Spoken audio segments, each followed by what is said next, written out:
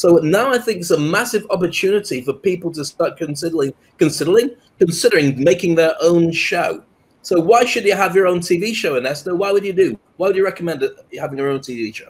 Well, as we mentioned a little bit earlier, it has a tremendous advantages. First of all, we every time that we come live in the Toilet Paper Diaries, we have already a made-up audience of between 1,000 and 1,500 people, which of course took a little bit of time to grow, but of course it's exponential, so that's great.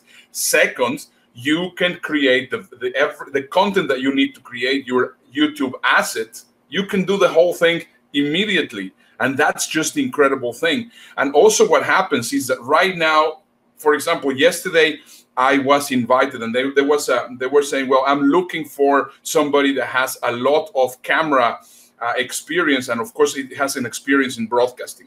I said, well, here's my speaker media kit. They saw the speaker media kit and they contacted me right away, and they said, yes, I would like to talk to you. Apparently it is somebody that has a show in some prime TV. So I do not know what's going to happen, but I already made an impact. Why? Because of course they can see all the body of creation that we have done, and this has done in only about 3 months.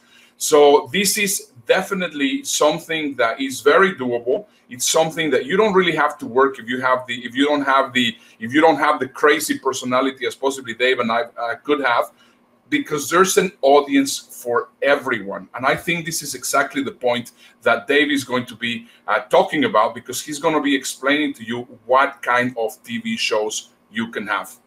Right? Absolutely. So there we are. We've established the fact that it's very simple to do, and also there's a number of different types of shows you can put together. So let's have a look. In fact, if we go full screen on this, Ernesto, it's probably easier to go through. So what you need to do is you need to look at a niche, because online, as you've already experienced with Google searching and the internet, you really want to be able to turn around and say, I do something that nobody else does. Why is it that you want to do something like that? Well, because the fact is, if you can declare that you own a niche, it might be that you've only got a couple of thousand people into that niche, but they can't get access to this stuff anywhere else. So they're only going to come to you, and you'll find that you'll have a very loyal tribe of your stuff. So here's 10 different things to look at. First of all, weekly planning. Planning your week. What are you going to do with the week ahead? Different ideas, different things you could share. You could tap into all the existing calendars and scheduling platforms, and you can tell people how to do it all very effectively and very properly. Chirp in at any point, Ernesto, by the way, if you want to add anything to this. Number 2 is how to study. Think about the education world. Think about the amount of parents that are having to do all the homework with their kids. You never had to do all that stuff before. But also, if you're at university and you're working really hard to get your degree, but you're doing it from home, you really need help. So if you are an expert and you know how to help people study, this is a whole show and a whole area that you can position yourself, and you've got a market that's got money and they're all around the world and they want to do stuff to effectively work with you. And next up, we go how to budget.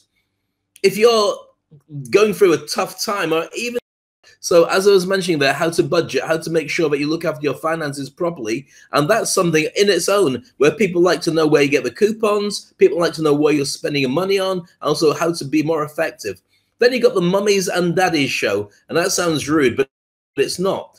A show exclusively for mums. Telling mums how to do stuff better, sharing tips, sharing empathy, and explaining how to bring up a family, or how to, look after the toddlers and all that kind of stuff. Then you got the other side, which is dads. Dads are notoriously hard to look after because we don't do anything apart from work and just be dads. So we could watch a show all about, being the man of the house that was aimed at us in our language, for us to feel better. Then that's an area that has been sadly underlooked after in terms of broadcasting. Number 5, raising kids, raising babies.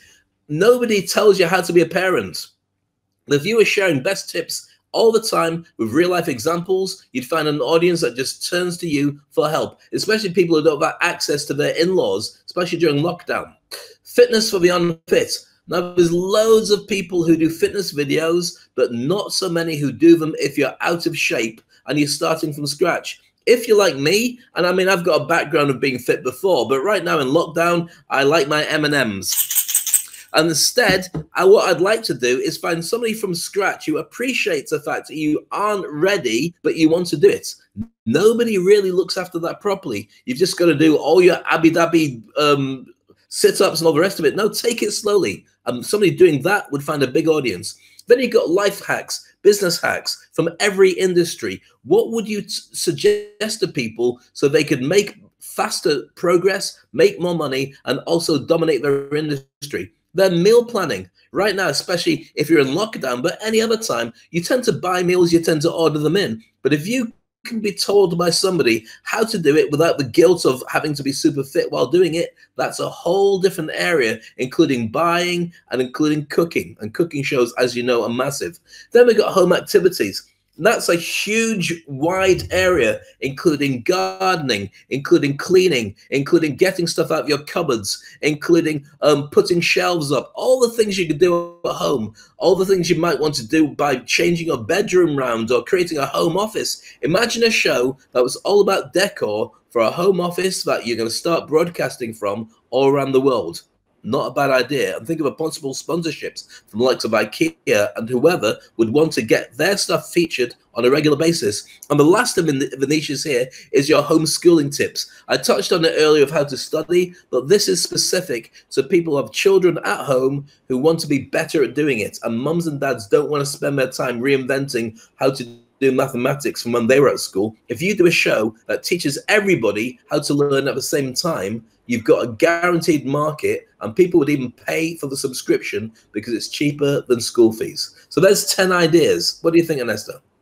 I love it, and I want to recommend you, if you want to get some information, or if you want to work with us, or you want us to help you in putting together your show, please get in touch either with me or with Dave in ernesto.today or in the davecrane.com. And we can definitely help you. Well, I hope you enjoyed the video, and if you really enjoyed it, then make sure you watch one of these two videos afterwards. And Ernesto, why are you staring up the top of my head? Dave, your hair is actually thinning out. Well, if it is, it's about the only thing getting thin on this show. Here on this side, we have some more amazing videos for you to watch. My name is Ernesto Verdugo. And my name is Dave Crane. No, sorry, it's the other way around, isn't it? Is it? Okay. Oh yeah, I'm Dave Crane. And my name is Ernesto Verdugo. And keep on watching these shows over there. Take care. See you soon.